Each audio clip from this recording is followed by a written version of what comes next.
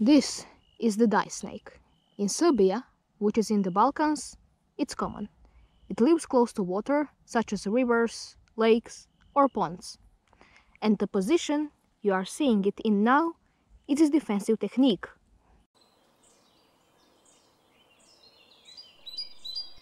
Dye snakes are completely harmless and no danger to humans, but they have an interesting way of protecting themselves.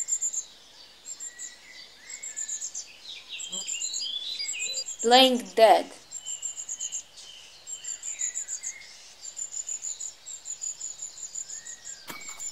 When they encounter an enemy, first they try to crawl away.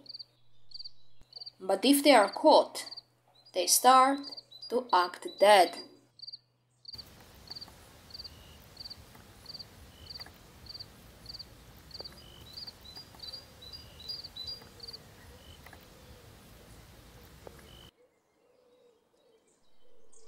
In doing so, they release stinky smell from their cloaca.